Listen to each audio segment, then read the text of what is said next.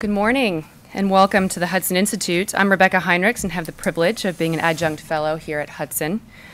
And we have a very important topic today. Amid heightened tensions between the United States and China over Chinese aggression in the South China Sea, on June 7th, the PRC carried out a test of the WU-14, an advanced strategic strike weapon that travels 10 times the speed of sound, hypersonic. And this isn't the only missile of concern. After years of maintaining a minimal deterrence force, China has been expanding and improving its missile arsenal and its counter-space capabilities. It has re-engineered some of its long-range ballistic missiles to carry multiple warheads and developed the DF-21 carrier killer.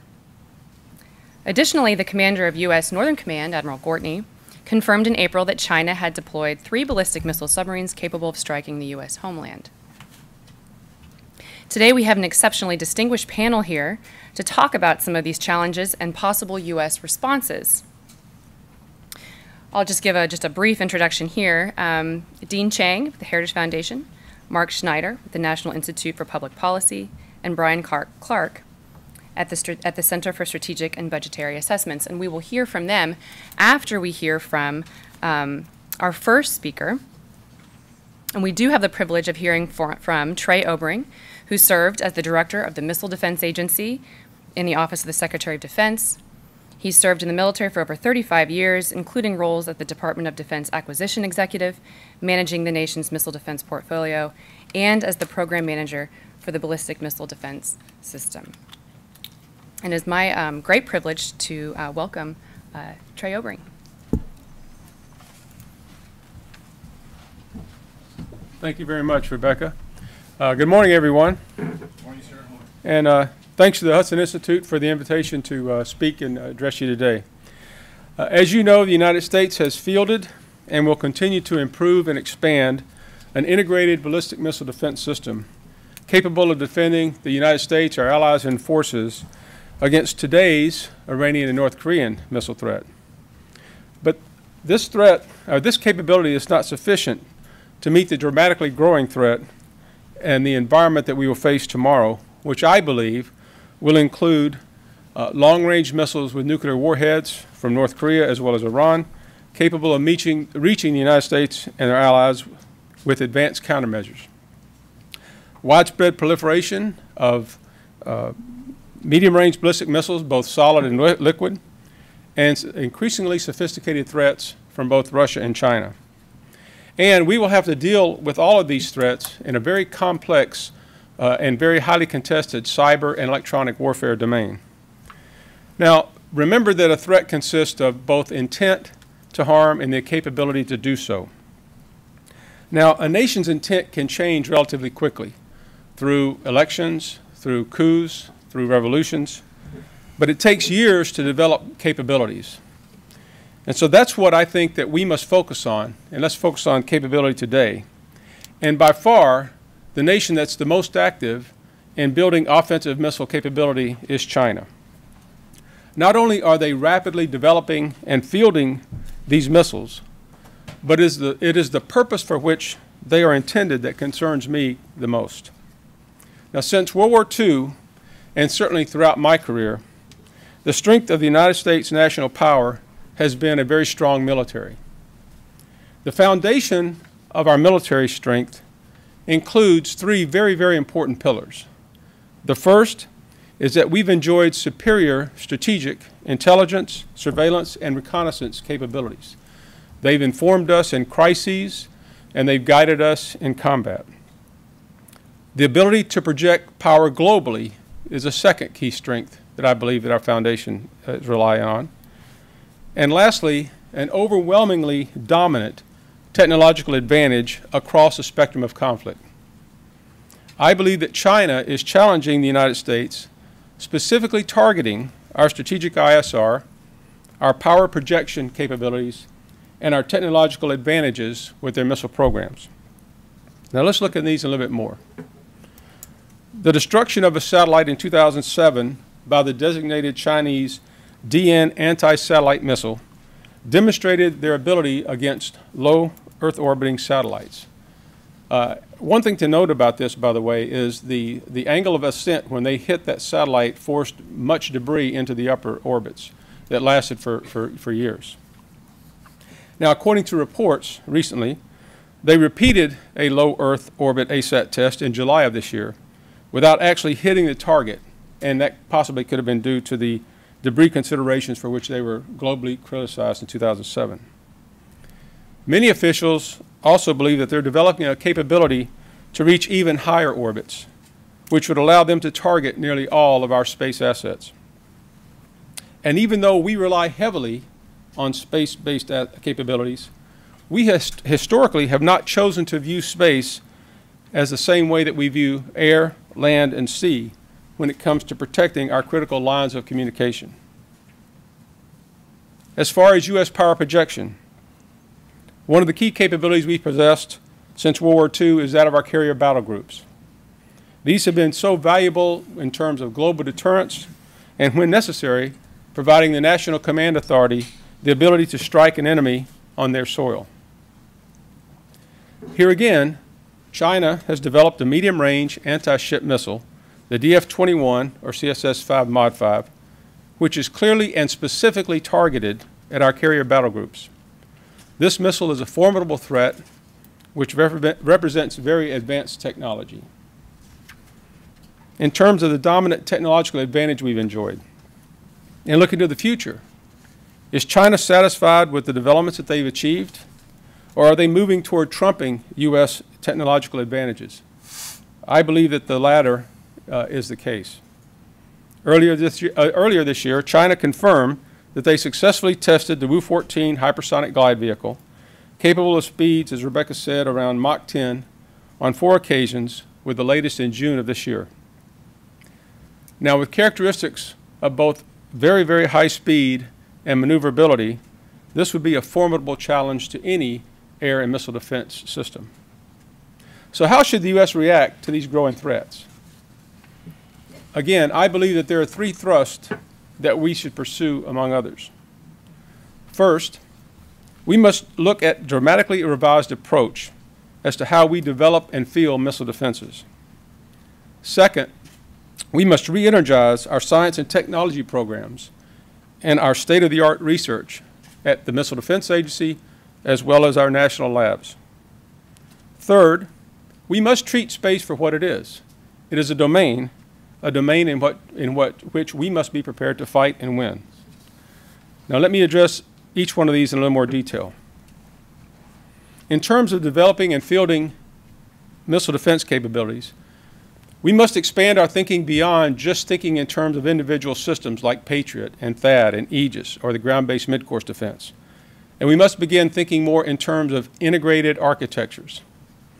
This includes the integration of existing capabilities to better leverage sensors, communication, and command and control. And command and control is key. It's a key to the battle space. We need rapid expansion of a common backbone. We can be using the Missile Defense Agency's command and control battle management communication system, the Army's integrated air and missile defense battle command system, and the Navy's cooperative engagement systems. Those in an integrated fashion can form the backbone.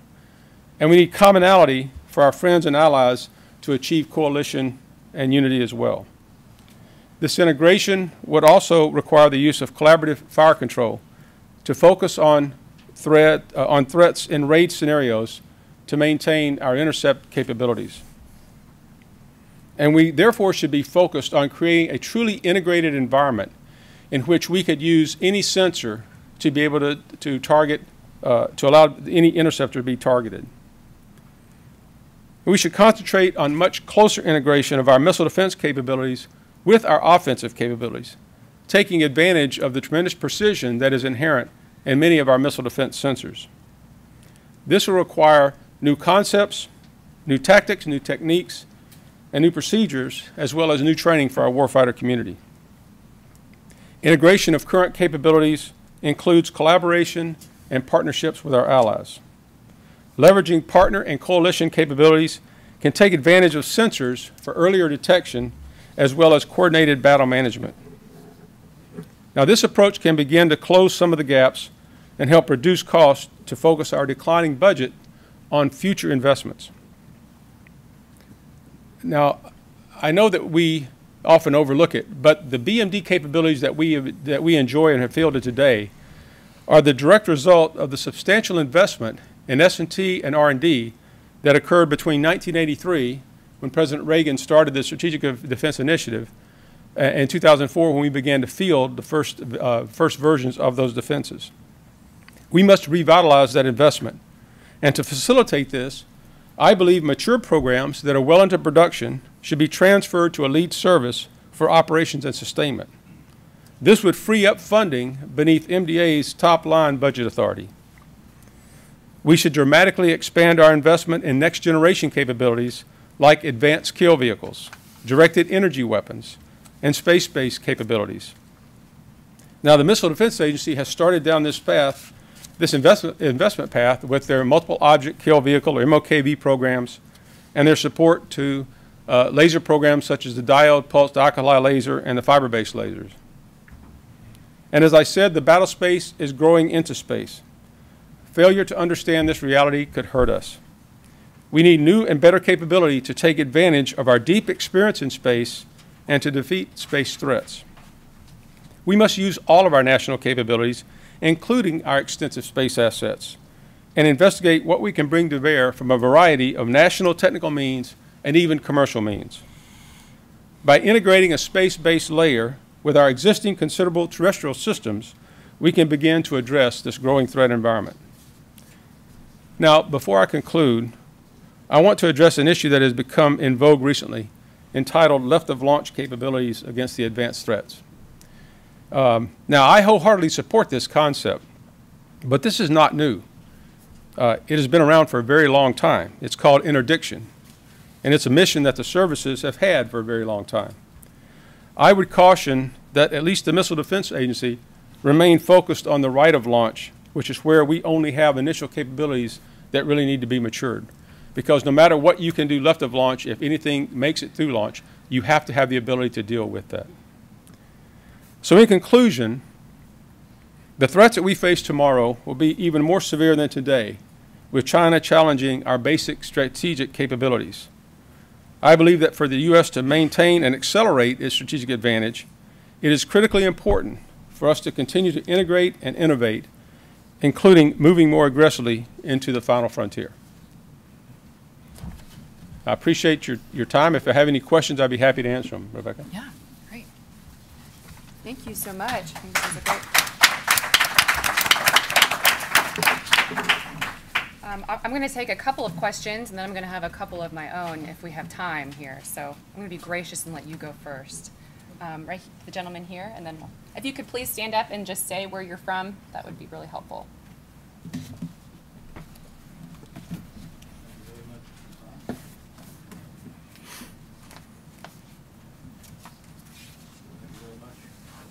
It's on, but never mind.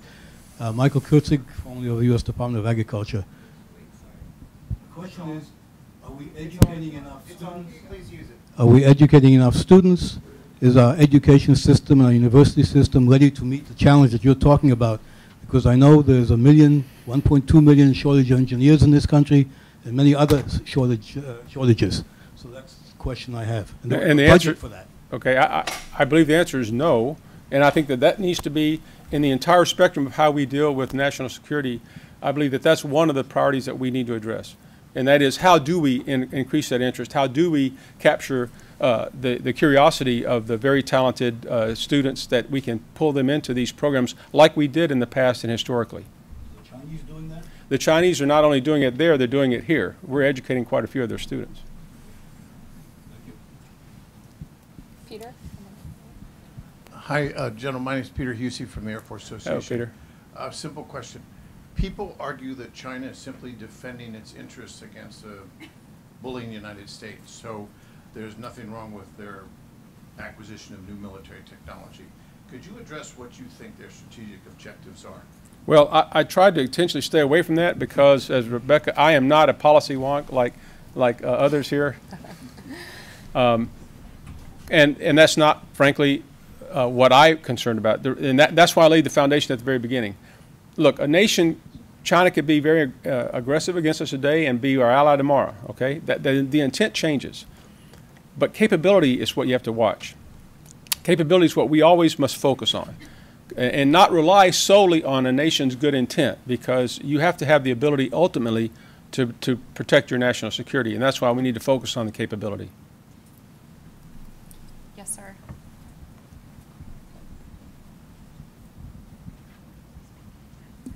Good morning, sir. Otto Kreisler, Sea Power Magazine. You talked about the DF-21. You know, they've tested the missile itself, but I've never seen any intelligence indication that they've ever tested the integrated system. You know, striking a carrier battle group which is on the move, you know, perhaps 1,000 miles away, is a difficult situation. It requires the entire chain, you know, and there's no evidence that they have ever tested the DF-21 entire system. Have you seen anything different than that? Well, first of all, if I did, it would have been classified, and I wouldn't be able to comment on it, frankly. But again, what I was familiar with in uniform was enough that would cause me concern to make sure that we were doing something to be able to counter that. I have a question. Okay. For the past, since the missile defense system as it stands has been deployed, current U.S. policy has been to defend, as you said, against rogue nations. So we designed the system to, especially GMD, the ground-based mid-course defense system, to take care of the threat from North Korea, the threat from Iran. Many people are they're kind of under this misconception that that U.S. policy requires that we do not go beyond developing the system to handle just these rogue and sort of the limited threat. But actually, U.S. law says that we should at least, at a minimum, take care of these sorts of threats. So can you talk about, I mean, there isn't any, the Missile Defense Agency doesn't have any limitations in terms of how advanced or how sophisticated the threats are, the threats that they're able to defend against. Correct? It's going to be a matter of policy, It is a matter of policy, exactly. And the mission, if you look at the mission of the agency, is to defend the United States, allies, forces, and friends against missiles of all ranges in all phases of their flight. So that is what that's what they're tasked to do.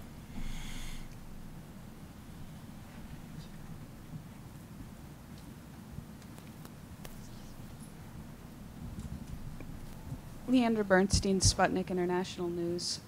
Following up on that question, the representatives from the Missile Defense Agency have said that obviously the United States does not have the ability to defend against the Russian missile threat or presumably the Chinese missile threat. So what systems specifically are either in development? You mentioned the multiple object kill vehicle in development. What other systems are in development to try to reach that level? Well, I kind of alluded that into my talk. First of all, let me tie a couple of things together. The Iranian and the North Korean threats alone, if you look at their evolution and development, they're going to get more and more and more advanced. And they're going to get more and more countermeasures. They're going to get more and more capabilities of their missiles. So we'll be forced to address being able to counter that kind of threat no matter what we think of Russia or China. We'll have to do that anyway. And as you mentioned, developing advanced kill vehicles to include the ability to do multiple object kill. Integrated approaches to the entire defense across the architecture, so that we can begin to do birth to death tracking with our sensors, and then really be able to have a much better handle on what is the warhead, what is a countermeasure, et cetera. That's the kind of approach we have to take, whether we're talking about the Iranians or North Koreans, or whether we're talking about the Russians, frankly.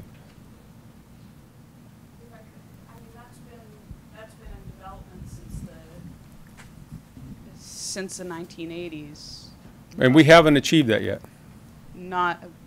We have not been able to achieve all the foundational things we need to achieve to be able to do that. Again, we can do it against the simple threats today, but not against the more advanced threats. We have time for one, maybe two questions here. The gentleman in the front. Thank you. My name is Arnold Zeitlin. I've been teaching in China. You mentioned something about collaborating with allies. I assume the allies we have are France, Germany, and Britain. Germany should be out of this, I suppose. but are France and UK at all investing time, money, or intelligence in this effort, or is the United States basically alone? Well, if you're talking about allies, I would not limit it just to Europe. I'm also talking about Japan, that we actually have co-development programs and investing a lot of money of their own in missile defense programs. South Korea is building up capabilities as well. So it's not just the Europeans. And the Europeans are very interested in developing capabilities in terms, they've been modifying their NATO ACT system to be able to integrate with the C2BMC system of the United States. So they're taking steps to do that. Lady, second row. Hi, Allison Hi. Versbrilli. I'm a reporter at National Defense Magazine. You spoke about the space situation a lot and how we're sort of failing in that arena right now. Do you think there's any urgency behind? Do you see anyone kind of realizing that this is a big problem in the government, or do you still think we're? No, I do. I think that the United States has recognized that they are going to have to move aggressively, and they have taken steps in the past to do some foundational work. But I think that they have recognized that we must protect our space assets. We must protect our space-based capabilities. And I do believe that that's a thrust that we'll see coming in the future because the threats are pushing us that way, and for no other reason. I have one too. As this issue has been discussed in the past, some people will say, what I'm hearing from you is that our current system, GMD, Patriot, THAAD, are basically just not going to have utility in the next 10, 20 years. And I know that's not what you're saying. No. That these are systems that we're still going to need, that we can improve upon, modernize, Yes. adapt. If you could talk a little bit more about that. We're not, you're not suggesting that we move on to a different kind of. No, what I'm system. talking about, and that's in my statement I mentioned, is better integrating those capabilities, integrating more sensors into those capabilities, improving the individual capabilities of the weapons, but we have to think more in an integrated fashion, integrated architectures. Because frankly, if you have enough knowledge of where a target is coming in from, you can kill that target with a fairly simple intercept capability if you precisely know where it is. And so the more precision intelligence we can know about where the threats are and what is a warhead, what is a countermeasure, the more capability we would have in being able to destroy those. And I'm not saying walk away from Aegis or THAAD or Patriot, no, not at all. I'm saying that that's where we have to continue those, and yet we have to expand into a better integration of those capabilities as well as new ones. You join me in thanking General Obering. Okay, thank you.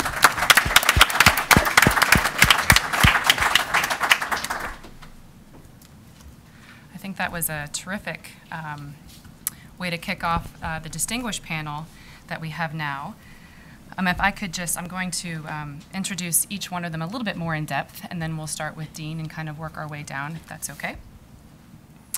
Dean Cheng specializes in China's military and foreign policy, in particular its relationship with the rest of Asia and with the United States. He has worked for more than a decade as a senior analyst and currently is a senior research fellow for the Asian Studies Center at the Heritage Foundation. Mark Schneider is a senior analyst with the National Institute for Public Policy. He specializes in missile defense policy, nuclear weapons, deterrence, strategic forces, arms control verification, and compliance issues, and worked for over 2 decades in the Department of Defense. Bryan Clark is currently a senior fellow at the Center for Strategic and Budgetary Assessments, had a distinguished 25-year military career in the Navy as a nuclear submariner and senior officer, and these short bios just don't really do the service that these gentlemen deserve, but there's more in-depth bios, I think, in your paper there. So without further ado, Dean. Well, good morning, and my thanks to the Hudson Institute for the opportunity to be here this morning, and also my thanks to General Obering for a great introduction, which helps to explain what I'm doing up here, because I'm going to be talking mostly about the evolution of Chinese views on military space. As the General noted, some of the key advantages that the United States has enjoyed over the last several decades has been superior strategic ISR capability and global power projection. And both of those have, in fact, been rooted to a large extent in American space capabilities. We have held the strategic high ground, and more importantly, throughout the last 40 years, certainly in the post-Cold War period of the last 25 years, there has really never been a challenger to the U.S. position in space. Whether it was the Iraqis, the Serbs, the Afghans, no one really had the ability to challenge America's ability to employ space for information collection, information transmission, information exploitation in all of its various forms. The People's Republic of China, the Chinese People's Liberation Army, constitutes a fundamentally different approach and will, in fact, in the event of a crisis, war, conflict, pose a very, very strong challenge in this regard. My comments today are basically going to take a look at some of the more recent Chinese writings on the subject of military space. These are coming not simply from random articles or postings on blogs. We know that that is not exactly the most reliable of sources. The internet's a wonderful place. You can find out all sorts of things, and some of it is sometimes even true.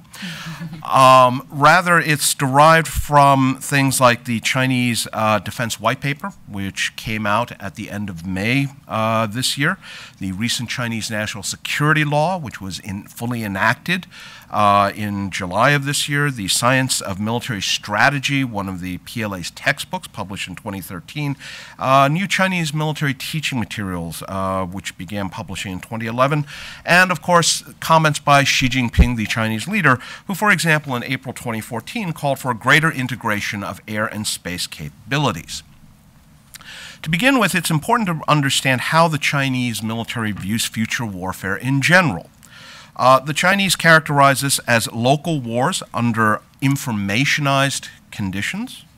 What this means is that information technology plays a role in every aspect of military operations, not just the cool video parts of a bomb going through the second window on the left, but also such mundane things as logistics, personnel records, communications, management of your own forces. Where are they? As well as identifying where adversary forces are. In this context, the Chinese have concluded that future warfare will be characterized by integrated or unified joint operations.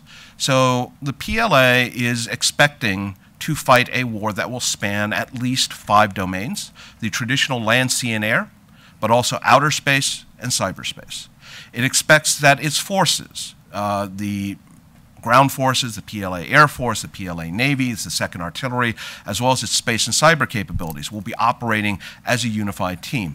The general talked about creating an architecture. The Chinese also think about fighting future conflicts as battles between rival arrays of systems of systems. So it's not just system against system, it's arrays of systems against arrays of systems.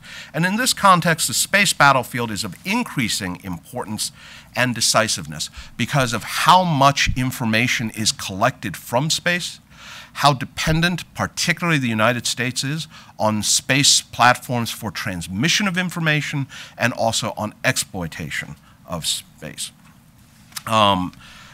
In this regard, the PLA has laid out an interesting array of basic principles for space operations.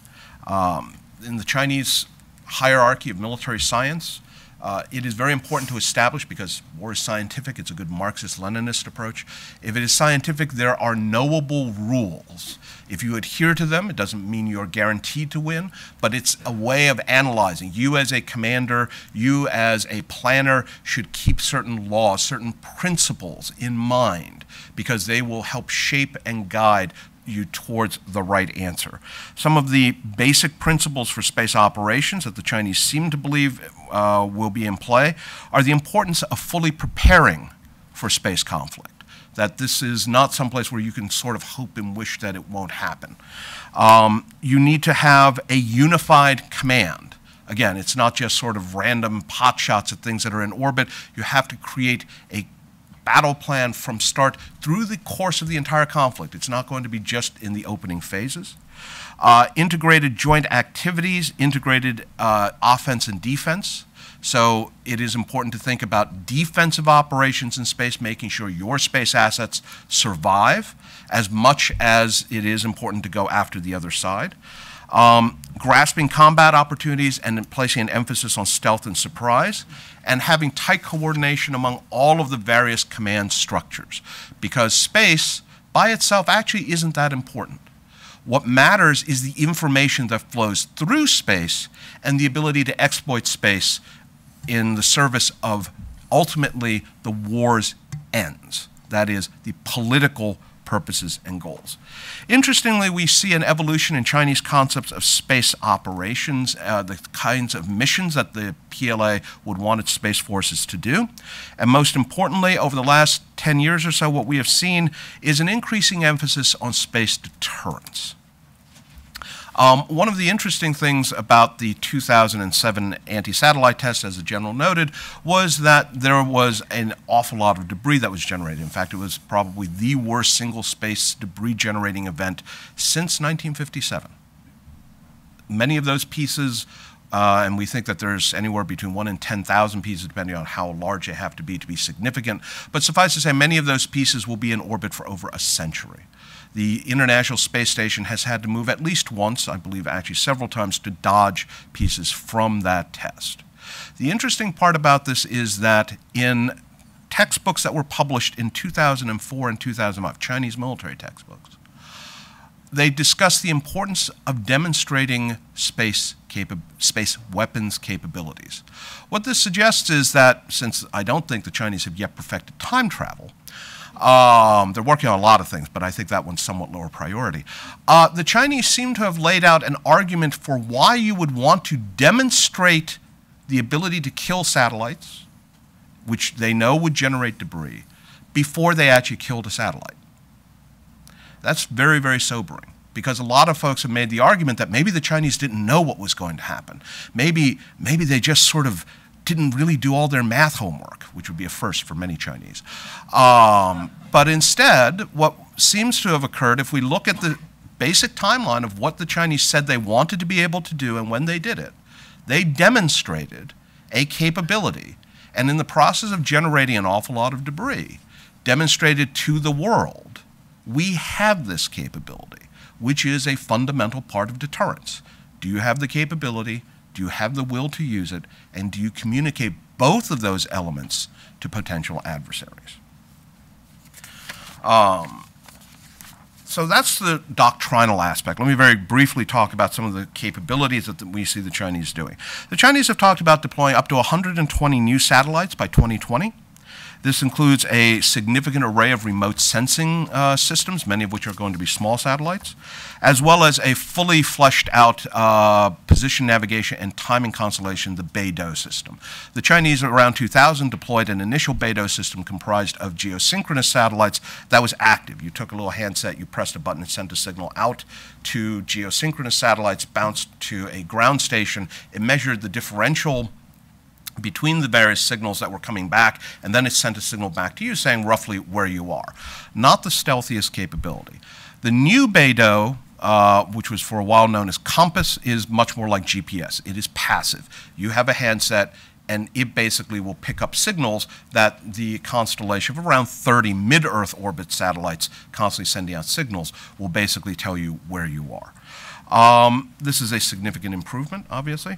The Chinese are deploying a series of new data relay satellites. China currently is mostly reliant on ground stations to monitor satellites and to also pick up information, so a larger constellation of data relay capabilities will provide them with significantly better coverage.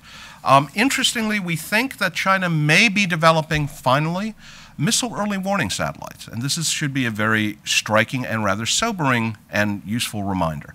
China's space program has never looked like that of either the United States or the Soviet Union or Russia. For both the US and the USSR, one of the early priorities was developing missile early warning detection. Is somebody launching a missile at me? China has the technology to do this, but up until the present, we have never seen any open source indication that the Chinese were interested in employing early warning satellites. Now we think that they may be working on something like that. The Shijian 11 small satellite, we think, may have had such a capability. And finally, interestingly, the Chinese have long expressed grave concern over the X-37B, which they characterize, among other things, as a space-to-ground delivery system. Interestingly, the Chinese have apparently been working on something called the Shenlong, which appears to be a space plane somewhat similar to the X-37B. So in conclusion, basically to reaffirm what General Obering said, the Chinese in particular are working on an array of space-based capabilities. They have, as important, developed a doctrine that would govern how they would employ space capabilities. And to their mind, the ability to establish space dominance is a fundamental part of the ability to fight and win future local wars under informationized conditions. Thank you very much. Thank you, Dean. Mark? Thank you. I'd like to thank Hudson Institute for giving me this opportunity to speak to you today. We know a great deal about China, but there's also a great deal that we don't know about them. The annual Pentagon reports on China and testimony from the Director of National Intelligence says that they have a major nationwide concealment and deception program underway, but this is essentially ignored in most of the commentary you see in the United States and the West in general. I think the biggest Chinese deception is the idea that there's going to be a peaceful rise of China. I don't expect that at all. Could you pull your microphone a little bit closer to you, or the other one, the one on the left? Okay. The bigger one. Yeah. Thank you. Now, at the end of the Cold War, the military threat to China essentially evaporated with the demise of the Soviet Union. The Chinese response to that was to introduce double-digit increases in defense spending, and for the last 20-something years, it's happened 18 of the last 20 years. So this is rather unprecedented. And a lot of this, of course, is reflected in the missile and nuclear modernization programs underway, but it's much broader based than that. Now, according to the Pentagon report, China is aiming at, quote, winning short-duration, high-intensity conflicts against high-tech adversaries, end quote, and the high-tech adversaries are obviously the United States and Japan.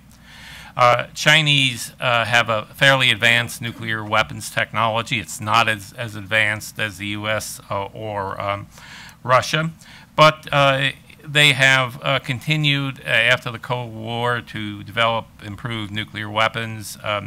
They did overt high-yield nuclear testing through 1996 and reportedly covert nuclear low-yield testing after 1996. In the year 2000, the Chinese Central Military Commission, which is the main defense decision-making body, was purportedly briefed on, quote, the further development of Chinese nuclear capabilities from 2001 to 2009. This appears to have actually happened. In June 2001, the chief engineer, who the Chinese government says developed the neutron bomb, indicated that the July 1996, Chinese nuclear test was, in his words, a great spanning leap in nuclear weapons technology and allowed for the miniaturization of nuclear warheads. And if this is true, of course, it has tremendous relevance to the merging of the Chinese strategic nuclear force. The number of Chinese nuclear weapons that exist today is subject to major dispute. Numbers go anywhere from a few hundred up to a few thousand. The biggest area of dispute is how many theater or tactical nuclear weapons the Chinese have. The long-term merging plans is also subject to some dispute. the Asian press has been consistently reporting for the last really 15 plus years. Chinese plan a major deployment of MIRV capability, a number that has appeared several times since 1998, I believe, is 576 warheads on the Chinese submarine-launched ballistic missile force. The Chinese underground Great Wall, which they describe as 3,000 nautical or 3,000 miles of underground missile tunnels for mobile ICBMs, is simply astounding. It would be absolutely insane to build anything like that unless you plan a massive force of mobile ICBMs, and it has the effect of denying us information on the actual size of any of the Chinese mobile ICBM inventory at any given time. Now, China has a incredible array of ballistic missiles. I mean, you really have to put this in perspective of the U.S. program, which has one ICBM of 1970 vintage and one SLBM of 1990s vintage. Air Force Intelligence, National Air and Space Intelligence Center, in a 2013 report indicated that there were 18 types and variants of Chinese theater missiles, 4 types of ICBMs and 2 types of SLBMs.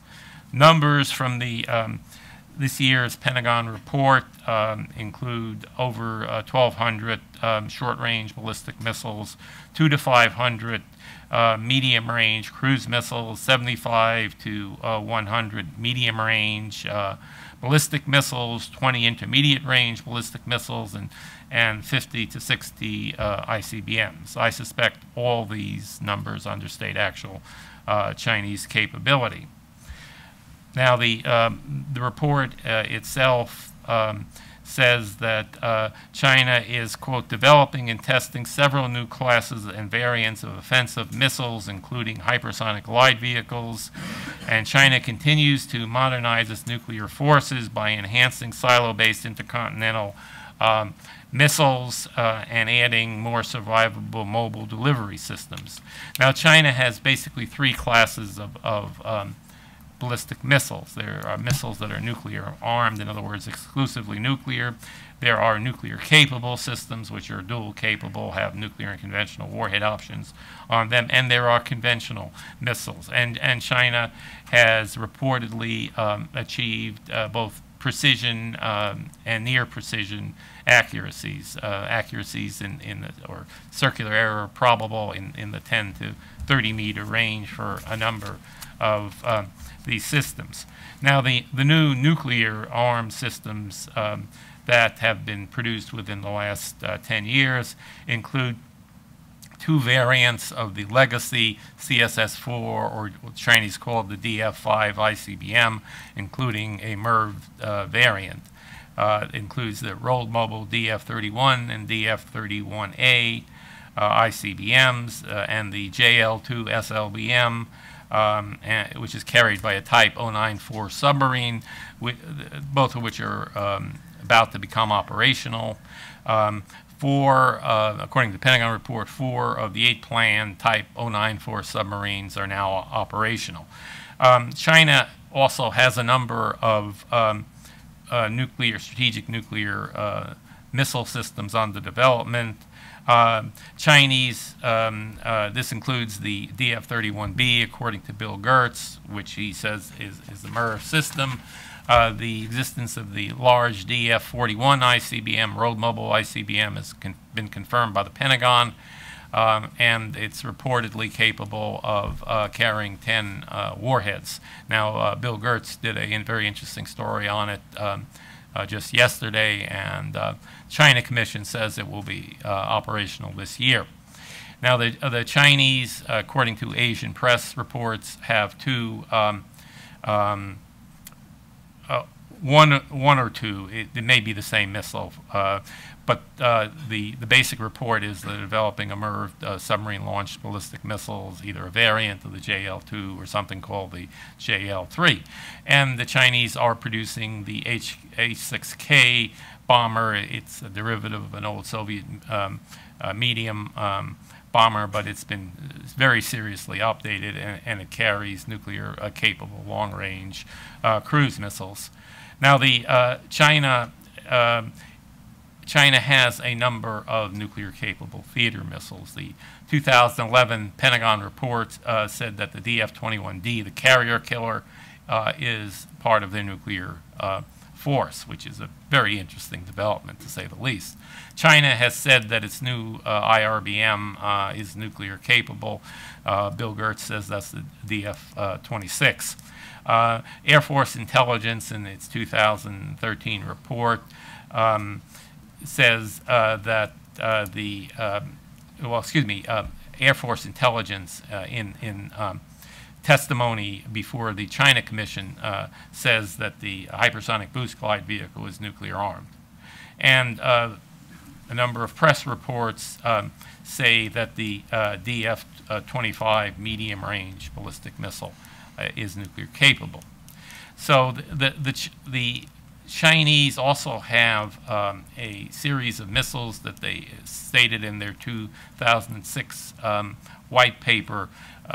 They call them tactical operational missiles of various types, and tactical operational is Soviet terminology for battlefield tactical nuclear missiles of short range.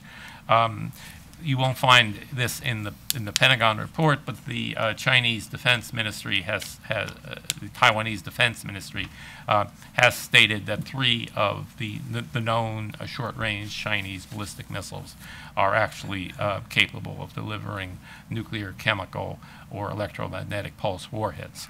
So we may have a nice little surprise out there on our hands. Chinese doctrine with regard to nuclear weapons first use is allegedly no first use. That's nice, but if you take a look at the actual wording of the Chinese commitment, you can't possibly violate it if you're Chinese. I mean, you can use nuclear weapons first. It's very cleverly worded. In my view, it's complete propaganda. In 2004, the 2nd Artillery, which is the Chinese ICBM force, published a officer training book that's become available in the West.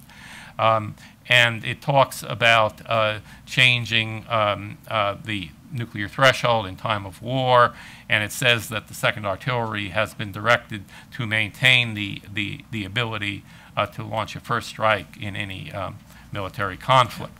In 2011, Japan's Kyodo News Agency, which is a major Japanese news agency, says it obtained classified Chinese documents saying they're going to adjust their nuclear threat use policy in the event of war. Now, China does not make nuclear threats on the scale of the Russian Federation, excuse me, but it does. Chinese generals do periodically threaten first use of nuclear weapons. And a classic example of this occurred in 2005 with the U.S. Secretary of State in Beijing in a major visit.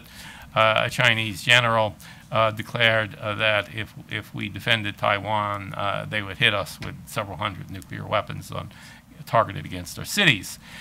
In November 2013, several state-run publications in China ran essentially the same story, which talked about targeting large numbers of American cities with nuclear weapons, illustrating the aim points and the fallout patterns, and claiming that each Chinese submarine could inflict 5 to 12 million casualties on the United States. And in December 2013, a similar story was run in China, in the Chinese media, about the ability of the H-6K bombers to launch nuclear cruise missiles against U.S. bases in South Korea and Japan. Thus, we have a very serious and growing Chinese missile and nuclear threat, as well as a very, very serious conventional strike capability, which is being improved consistently. And this is in the context of what's going on, for example, in the South China Sea right now. This is a very, very serious missile threat. My personal view is it's the greatest long-term threat to U.S. security. Thank you. Thank you, Mark. Bryan. All right, so we've talked a lot about the threat that Chinese capabilities might pose to two traditional sanctuaries that we've considered in the United States. So one is the homeland, and just talked about the homeland ballistic missile threat, and the threat to our space capabilities, or the space capabilities of ourselves and our allies. I want to shift focus now and talk about the Chinese missile threat as it applies to our forward deployed forces and our allies in the region, particularly the Western Pacific. The reason why this is important, and we shouldn't ignore it when we talk about threats to the United States, is the Chinese objective strategically is to try to use their missile forces to reinforce a belief on the part of our allies that we would not be able to come to their aid were the Chinese to pursue some aggressive act against them. So if the Chinese can convince Japan, Korea, Singapore, whomever, that the U.S. won't be able to arrive in time or arrive in sufficient force to defend their interests, they may walk away from some of the alliance relationships over time that we have with them, which is the long-term objective of China when it comes to the region, is to reinforce their sense of hegemony over that Western Pacific. So we can't discount the threat to our forward deployed forces when we focus on the ballistic missile threat to the United States, and both have to be considered. So that's what I wanted to look at today. To put it into some sense of scale, what are we talking about here is this chart I built to show on the top here is the defensive capacity of our forward deployed missile defense forces, both on the ground, meaning Patriot batteries, and at sea, meaning our cruisers and destroyers that operate in the Western Pacific. So these are the things that are based out there day to day. And I gave them a pretty generous assumption with regard to how effective they were going to be. And then I loaded them out in a way that's consistent with how they're normally loaded out. So you've got the ability, with all of those assets deployed, to shoot down about 1,700, 1,800 missiles of various combinations. On the bottom, I am showing the number of missiles that the PLA has available that they could launch all at once. So these are essentially the number of launchers that are available to the PLA on any given day of the week in the Western Pacific. With all kinds of missiles. So it runs the gamut from surface-to-surface cruise missiles all the way up to ballistic missiles. And so just to get a sense of the scale, I mean, obviously the specifics would be very different when you look at particular defensive systems against particular threat weapons, but to get a general sense of it, this gives you a way of comparing them. And if you look today, they've got about 1,500 missiles that could be launched all at once, if they chose to do so. And then, which is a little bit less than the capacity we have to defend. So we're maybe not in a bad situation today. But that changes over time, as one might expect, as they build up their missile forces. And right now, our program of record does not change dramatically in terms of the capacity of missile defenses that we're going to deploy to the Western Pacific. This may make it more incumbent upon allies, obviously, to contribute to it, but it sort of gives us a sense of the fact that the surface-to-surface missile threat is going to be significant and growing in the Western Pacific, and it will overcome our ability to defend against it relatively soon. So what I want to get at today is, well, what are some things we should do about that? But one other element that we need to consider is the fact that missiles are only one component of the Chinese air threat. And if you look at the Chinese strategy, their strategy is to use missiles, both ballistic and cruise missiles from long range, in an attempt to paralyze U.S. bases and ships, places from which we would project power, and then to follow up with airstrikes to annihilate. So it's a paralyze and annihilate strategy. Let me build that out. All right, so what this shows is the comparison of Chinese missile forces to Chinese overall strike capacity in the Western Pacific. And if you compare a battery of ballistic missiles to one fighter bomber, you've got about the same payload is available on each. And so if you're looking at the Western Pacific, where fighter bombers can reach and ballistic missiles can reach, the capacity that you're facing in missiles, which is this red stuff down the bottom, is much less than what the PLAAF, the PLA's Air Force, can deliver in one day. and this tan area up in the top is how much payload the PLAAF can deliver in one day of strikes against targets, in the Western Pacific out to 1,500 to 2,000 kilometers or so.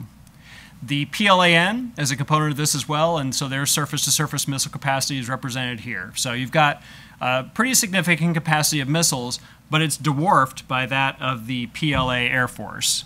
So if you're looking at U.S. forces and allied forces in the Western Pacific, you have to think about both defending them against missile threats as well as against air threats, because you could survive the initial missile attack only to be wiped out by the subsequent air attack with bombers.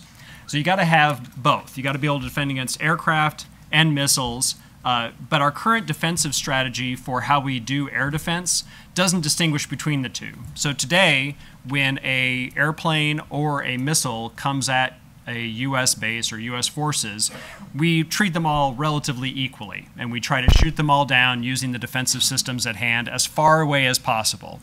Well, we could end up in that situation using all of our best long-range missile defenses against relatively cheap and numerous missiles that the Chinese could develop. So if they're smart, they would send a bunch of cheap ballistic missiles or cheap cruise missiles over first, use up our defensive capacity of long-range systems against those, and then follow it up with waves of more expensive and more capable weapons that would take advantage of the fact that we have a window in our defenses that's been opened up by their initial attacks. So we have to think about a way of defending against both the aircraft and the missiles, and do it in a way that's more efficient and maybe better allocates defensive weapons against offensive threats. So one thing we can do there is, when we're thinking about the Navy, what should the Navy be doing, is separate our defenses against platforms that would launch missiles from the missiles that they launch. So a strategy of separating archers and arrows. And if you think about the effectiveness of attacking the archer, it's going to be much more than attacking the arrow. If I shoot a PLA aircraft with a SM-6 missile or a ship with an anti-ship missile, I'm going to get rid of all the missiles that this guy also has with him and his capacity to go back and get more missiles. So the follow-on effect in terms of missile defense is very significant if I can take out the platform rather than waiting for the missiles to be launched and taking them out. But I have to be deliberate in how do I target them and do that separately from my defense against missiles. Because otherwise, he'll send the missiles in first, we'll defend against those at this kind of range, use up all of our long-range defensive assets, and then be left with nothing to defend, to attack the target afterward. So we got to husband our long-range systems to be able to use those against platforms, as opposed to using those against the missiles. So we got to go towards a long-range system being used against platforms. This also kind of shows the ranges of the various systems that are involved here. The U.S., when it comes to shooting down platforms, enemy ships, airplanes, missile launchers, we're at a distinct disadvantage in most situations. Our anti-ship missiles are half or less the range of the competing anti-ship missile that the Chinese have developed. Our air defense weapons, until the introduction of the SM-6, are about half the range of the anti-ship cruise missiles that the airplane could launch at us. So we're faced with a situation today where I've essentially got to wait for the weapon, because I can't shoot down the platform before it arrives at its weapons launch point. So I need longer range weapons so I can attack these platforms before they can launch, but I also need to husband those weapons to ensure I don't waste them on missiles instead of platforms. And then when it comes to defeating missiles, I need to shift to a concept of doing that at much shorter ranges than we do today. Today, a ship or a land base will tend to try and use the longest range system possible, a PAC-2 or a THAAD on the shore, or a SM-6 or SM-2 on a ship, to defeat an incoming missile. Well, those are the most expensive, largest weapons that I have for defense, and so I'm going to use those preferentially against the incoming weapons, which I have no idea how expensive they are. They may be, it could be a cheap, $600,000 cruise missile, or it could be a multi-million-dollar cruise missile. We don't know necessarily when we're attacking it. So we could end up in a very poor cost-exchange ratio, where, for example, I'd be using an SM-6, which costs almost $4 million, to defeat a BrahMos cruise missile, which costs less than $2 million. I can't do that very long before I start to spend myself out of being able to do missile defense. So shifting to a shorter range air defense umbrella, so shifting from 100 miles or more, like it is today, down to about 30 miles or so would allow me to use a lot of different weapon systems for defense than I do today. I would be able to use cheaper and smaller interceptor missiles. The Evolved Sea Sparrow missile, PAC-3, is a perfect example of this, shifting to a shorter range scheme where I can use more numerous missiles. The PAC-3, for example, can fit 4 to a launcher that would normally carry 1 PAC-2, but the range is about half, so you end up having to do this defensive scheme much closer. Shifting to a shorter range defensive scheme also enables us to start bringing on some of the systems that General Obering was talking about. You talk about directed energy like high power microwave, lasers, or even electromagnetic railgun, which is an electric weapon. All of those systems only operate at shorter ranges. You know, a laser is a line of sight weapon. I can't shoot a laser over the horizon to reach a missile at 100 miles away. I've got to use it within 10 to 20 miles because the missile will be close to the horizon, and I can't bend the light around the horizon. So the laser, the high power microwave, and electronic warfare all are going to have to operate at shorter ranges. Well, today I would use those systems as a catcher's mitt, for the missiles that made it past all of my kinetic interceptors out here. If we shift our defensive scheme into where those systems can actually contribute instead of an interceptor, then I'm able to increase my defensive capacity by using the laser instead of an interceptor. Whereas today I would use the laser and electronic warfare only as a last resort. And then I would have my self-defense scheme right here, where at 5 miles or less, which is consistent with what we do today. We have a bunch of point defense systems like rolling airframe missile or Sea-Wiz, a gun that shoots lots of depleted uranium rounds. Those are the things that we use at less than 5 miles, just as a point defense against potential threats. But this split between offense being done at longer ranges and defense being done at shorter ranges is essential if we're going to increase the defensive capacity available on our shore bases and on our ships. Because magazine capacity is at a premium, even if you're on shore, and cost is a big deal, so you got to be able to shift to a cheaper, shorter range interceptor if you're going to do this. And then the only way you're going to use these new technologies like lasers is if you shift to doing air defense at much shorter ranges. What that might do on a ship, so just to look at an example of how that plays out in terms of your capacity on the ship, this shows the vertical launch system magazine load out notionally of today's destroyers. So it shows how many missiles of each type are in there and how much defensive capacity you have. So defensive air warfare systems that we have today, like the SM-2 missile, you might have 32 of those. ESSM, you might have 8 cells of those, and there's 4 to a cell, so it's 32 missiles total. So you've got that much defensive capacity. If you shift to this shorter range defensive scheme, you could then put the bulk of your defensive AAW into ESSM and thereby increase your defensive capacity significantly and take advantage of new technologies that are being incorporated into ESSM to make it more effective. You could increase your number of SM-6, which could be used as an offensive missile, so it's able to reach out at enough range to shoot down an airplane before it can launch its cruise missile at you. And then you could add more offensive weapons, down here by having multi-function, multi-mission weapons like the long-range anti-ship missile, which might be able to do land attack as well and not have to have a separate Tomahawk and Harpoon as we do today for those 2 missions. So one part of this is increasing the defensive capacity of our individual units, our ships and our shore bases. The other thing is, well, I need to provide more assets for missile defense in general. One way to do that is to install Aegis Ashore type installations in more places. The Aegis Ashore is a relatively inexpensive way to provide ground-based missile defense for notionally ballistic missiles right now with the SM-3 interceptor, which the Japanese are co-developing the latest version of. You could also use that vertical launch system ashore to put in smaller missiles, so you could use it to launch ESSMs or SM-2s or SM-6s. But by installing a couple of those or 3 of those in Japan, you would relieve a lot of the demand signal on today's destroyers and cruisers, which today do this mission by just driving around in a little chunk of ocean off the coast of Japan. You would free those ships up to be able to do air defense and missile defense more generally, rather than being tied down to a very small location where they can do a limited missile defense mission for the territory of Japan. The other thing we need to do is think about relieving some of the demands that would take our missile defense ships away from their missile defense missions, which gets to the fact that they would, right now, if we got into a conflict, our large surface combatants, our cruisers and destroyers would have to do escort missions for carriers, or not carriers, but for convoys and logistics ships. That's because we don't have anything else that can defend them against air threats. Today, our small surface combatants are not capable of doing air defense. And just to show you what this chart shows, is the blue stuff here is the number of cruisers and destroyers that the Navy plans to have in its shipbuilding plan between now and 2044, the 30-year shipbuilding plan. So that number hovers around 88, which is the requirement, which is this number right here. So that's pretty good. The tan stuff is the Navy's small surface combatants. They're frigates, they're littoral combat ships, they're minesweepers, they're patrol craft in some counting methods, but usually not counted. So frigates and LCS are in here.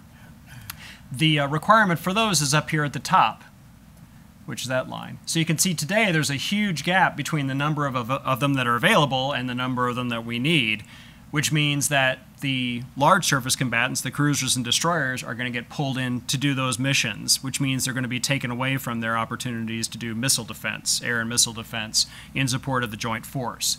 That's one problem we need to address.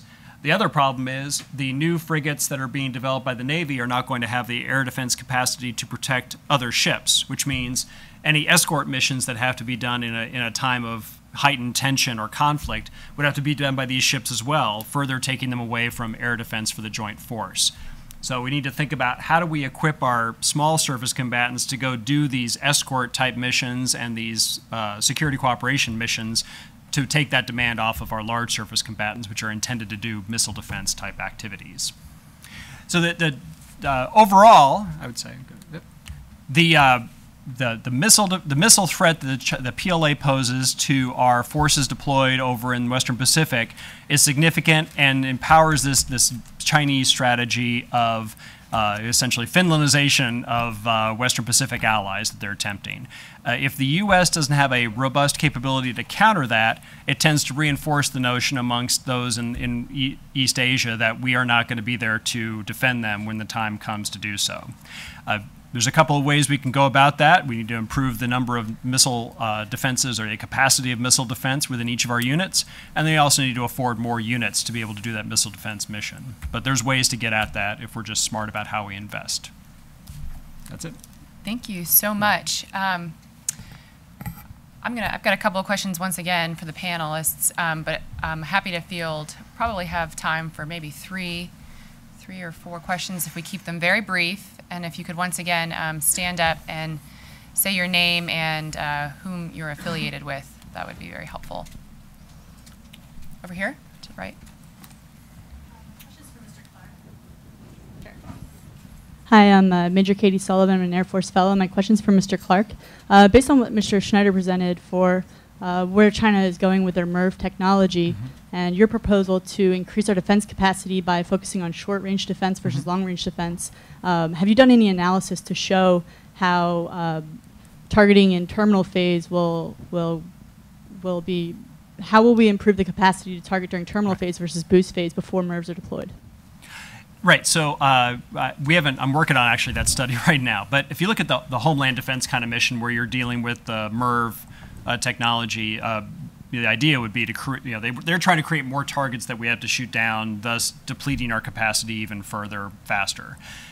General Obering was talking about the importance of this end-to-end tracking of the missile. So if we're able to track the incoming missile end-to-end from the time it was launched all the way through the time its MIRVed warheads start to arrive, we can differentiate then between what's the MIRV and what is a decoy, or what's the bus and what's the missile body.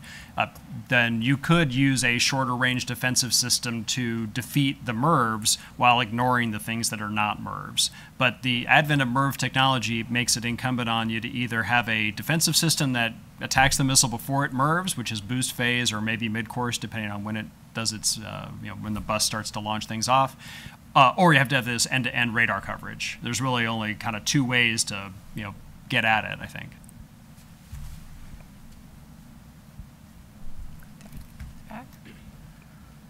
Aaron Goodtree, George Washington University. This is probably for Mr. Cheng. Yeah, okay. What do you think of Japan's militarization efforts? Will they draw an aggressive response from China, arms race of sorts, or will they sort of continue to treat Japan peripherally behind the United States and their interests in the South China Sea? I think that that's something of a false dichotomy. I think that to begin with, the Chinese have, since basically 1945, if not before, viewed Japan with great skepticism. That's a very polite way of saying they are very deeply suspicious, feel threatened by anything the Japanese do, and really don't particularly like the people of Japan. When you have massive rioting because a Japanese soccer team in Manchuria has the impolitic habit of winning, and you have to evacuate the soccer team back to Japan so that they don't get beaten up, that is a form of mild skepticism of the local Chinese towards Japan. In that context, anything the Japanese do is going to rile China. The fact that the Japanese are reassessing their positions regarding things like Article 9 of the Constitution, lifting restrictions on previous interpretations about collective defense, is only going to feed what the Chinese themselves have been stoking, which is a mild skepticism of Japan. I don't think that the Chinese, however, view it as Northeast Asia or Southeast Asia, Japan or the South China Sea. I think that the South China Sea, from the Chinese perspective, is Chinese territory, period. You can gussy it up however you want, but the Chinese are very good at throwing all sorts of reasons out there about why you should agree that it's Chinese territory. Japan is not Chinese territory, and even the Chinese don't make that claim. But Japan is, for good historic reasons, viewed with skepticism. And the fact that the U.S. is allied with Japan only heightens that set of concerns.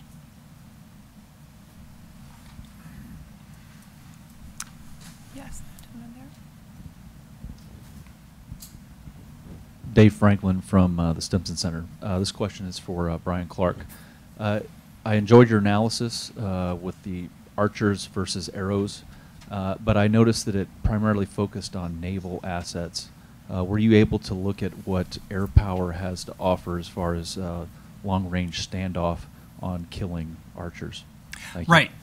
Yeah, great point. So I did look at that. I didn't want to get into, I was trying to simplify it a little bit, but if you look at how we use our aircraft today, so we talk a lot about doing DCA, defensive counter-air capabilities against incoming air threats.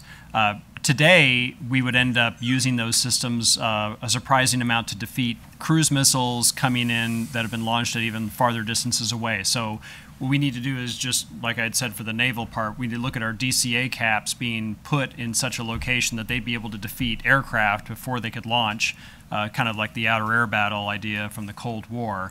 And I know that that's something the Air Force is looking at, but as we've got to think about what's the best use of our aircraft, which is probably to defeat other aircraft rather than pursuing technologies like air launch hit to kill, which, while an attractive way of doing missile defense, maybe is not the best use of a airplane with a human in it.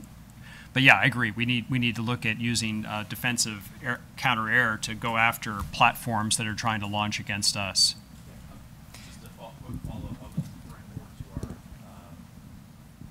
To upgrades B-52, B-2's long-range aircraft, and not the shorter range. So thank you.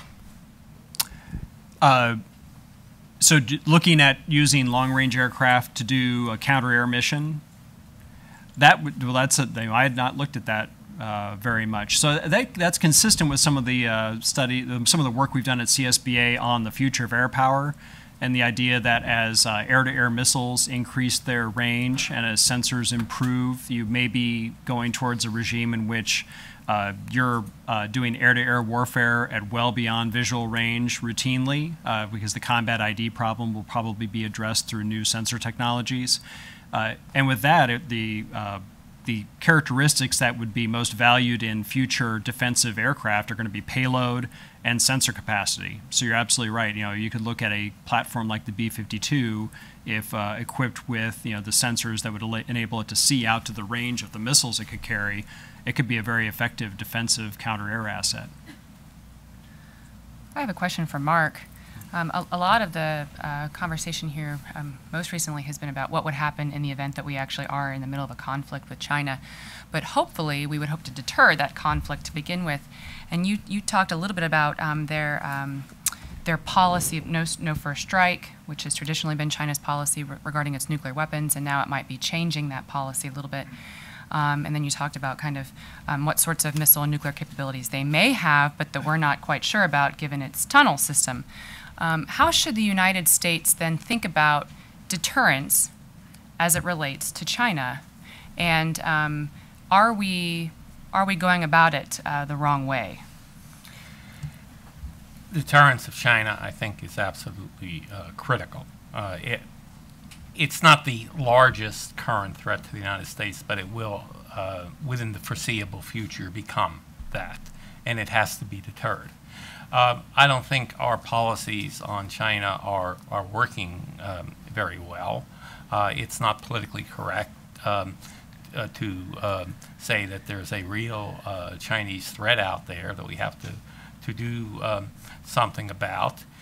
If you take a look at the overall reductions in U.S. military capability since the end of the Cold War, a lot of the things that we have eliminated, very long-range air defense capability for the carriers when the F-14 was eliminated without a replacement, reducing or in effect canceling U.S. deployment of the LOADs, the Patriot PAC-3 replacement system, the cancellation of the CGX cruiser.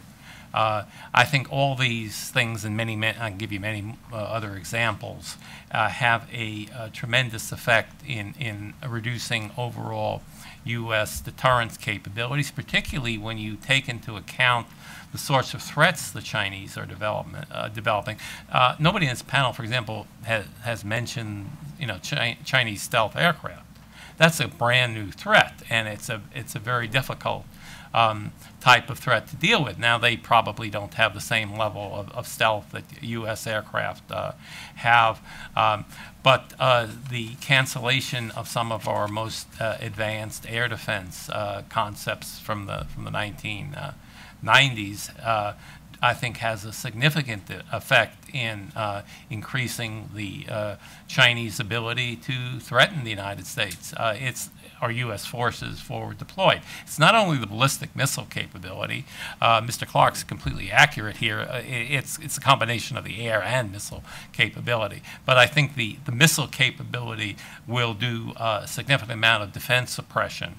And in that, we are very likely to run out of interceptor missiles before the Chinese run out of offensive missile capability.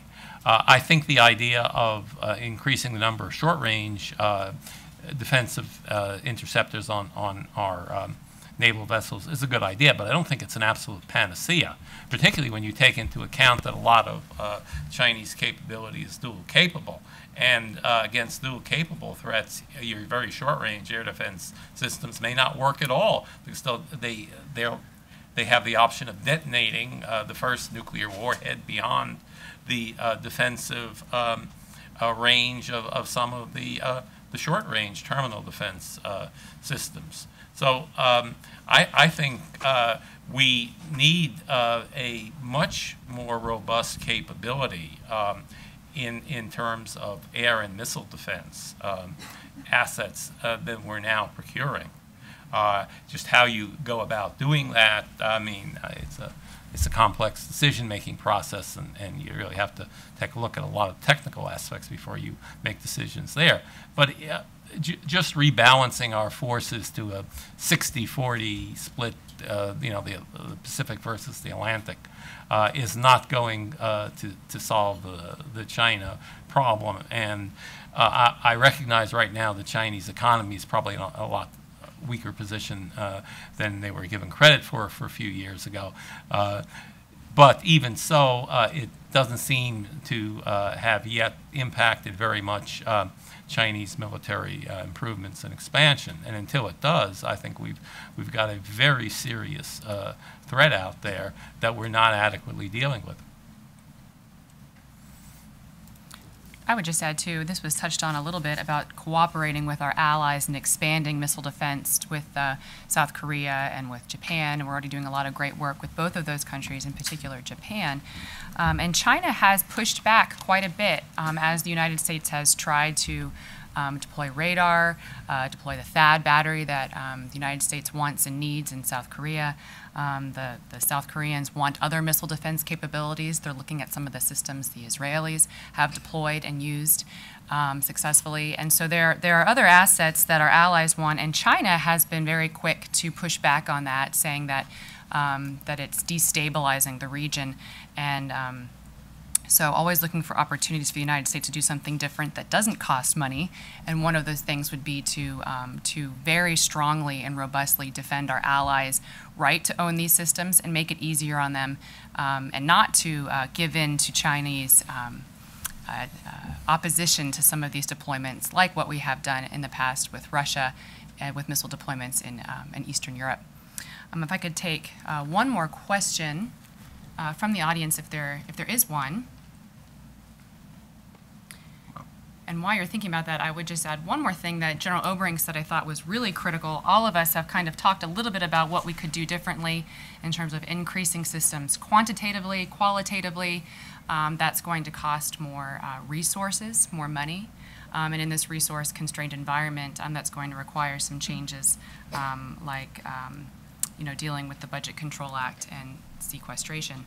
And then General Obering, of course, mentioned that the Missile Defense Agency has really taken on a lot of the procurement dollars that that are needed to field some of these systems. And you know, the Missile Defense Agency it's a research and development organization, so it needs to get back to research and development to increase these capabilities qualitatively. And then that means the services are going to have to take on the role of owning these systems, which then of course gets back to my first point. We're going to have to give them more resources to do that. So I think that that's a point we need to underscore and remember.